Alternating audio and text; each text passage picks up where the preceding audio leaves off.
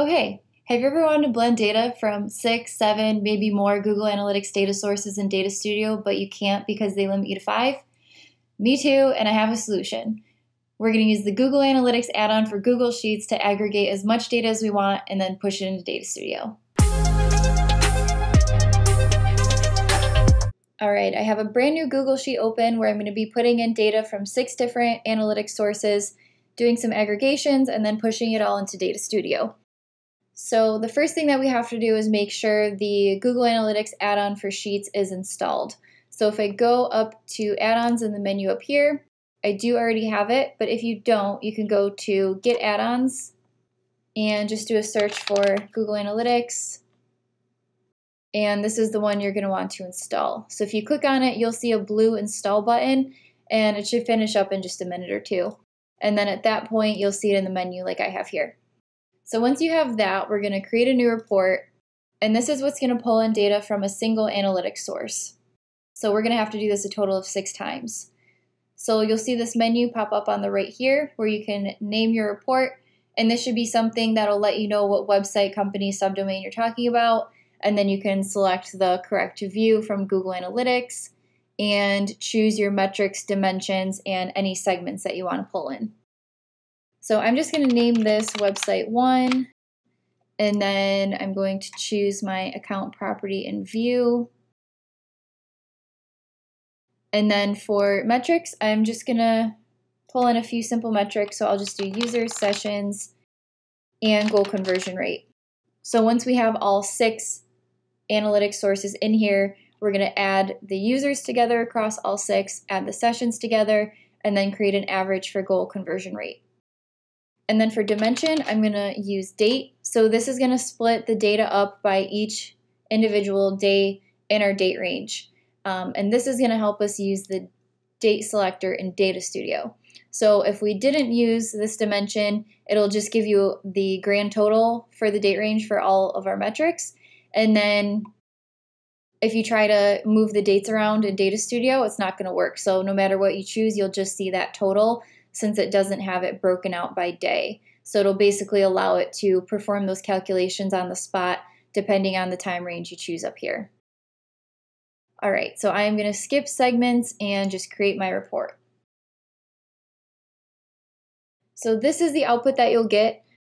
You'll see a column with your report name. It's going to default the start and end dates to 30 days ago up until yesterday. These can be changed to anything that can be used with the core reporting API. I'll link to this article, and you can refer to start date and end date in here. And you can see that you can choose a specific date to start on or end on, or use the today, yesterday, or end days ago, where you can say 30 days ago, 90 days ago, whatever you choose. So I'm going to change this to a specific start date for the beginning of this year. And this will kind of help us with our automation process later on, so I'll explain that when we get there. But for now, I'm going to change the start date, leave this to yesterday, and this is just showing the metrics and dimensions that we're pulling in. So basically, I'm going to repeat this process 5 more times for each of the GA views.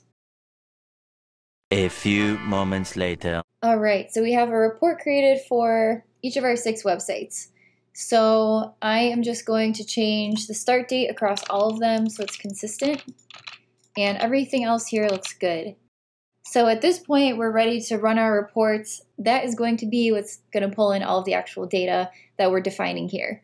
So if we go back up to the top here, we can run reports, and it'll just start pulling everything in. We can see tabs start to pop up at the bottom. That's pulling in our data by each day in our date range. All right. So we can see the broken out data here from our start date of January 1st up until yesterday, June 25th. And then we have the totals for that date range at the top up here. So in order to pull this into Data Studio, we need to create a separate summary sheet where we're going to perform all our calculations. So I'm going to add a sheet and call it summary. And it does have to be formatted in a certain way to pull into Data Studio properly and for everything to read in the right way. I'll link to this article as well that'll give you more details on that. For this report, it's going to be pretty simple. There's not too much we have to take into account.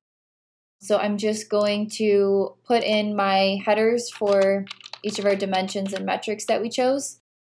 And they don't have to be exactly as they're written here. I'll do date, users, sessions, and then, for example, goal conversion rate is written out in its full form here, and I'm just gonna shorten that up a little bit. So these really can be anything you want, but obviously just something that you'll want to recognize in Data Studio so you know which dimension and metric you're talking about. Okay, so I'm gonna put in the first date in our time range here, January 1st, and then I'm going to make our first calculated field for users where I'm going to add the users from each Google Analytics property for January 1st.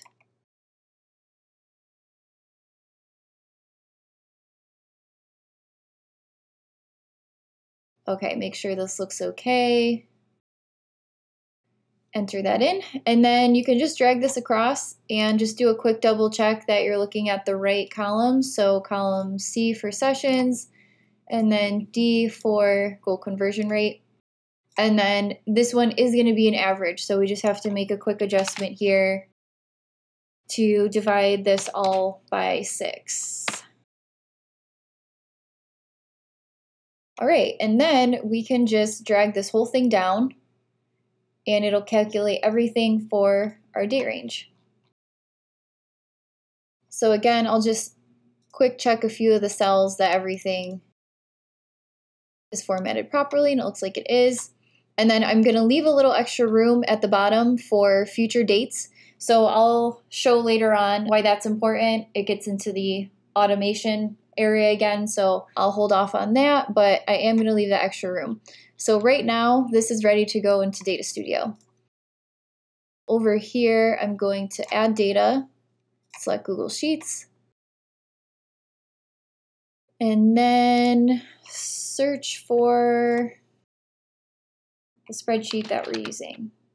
And I don't see it, so I'm going to refresh data, the page, and see if we can get that to show up.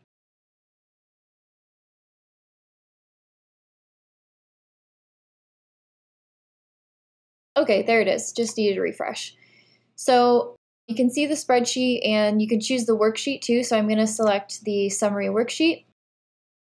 And then I do want to include the first row as headers. And I don't have any hidden or filtered cells, but I'm going to keep this checked just in case I do in the future. Then I won't forget. So I'm going to add that in.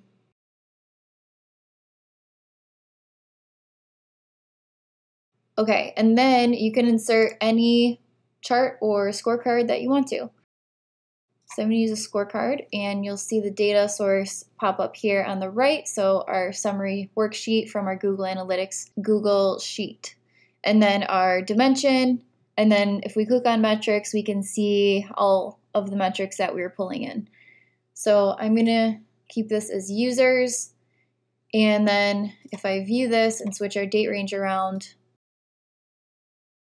it's going to auto update.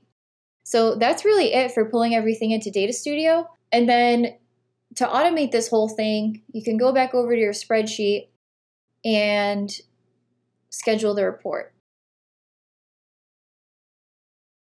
You can enable this to run automatically, and then you can choose hour, day, week, month. So I'm going to have this update every day between 6 and 7 a.m. So it's ready for my workday. So I'm going to save that.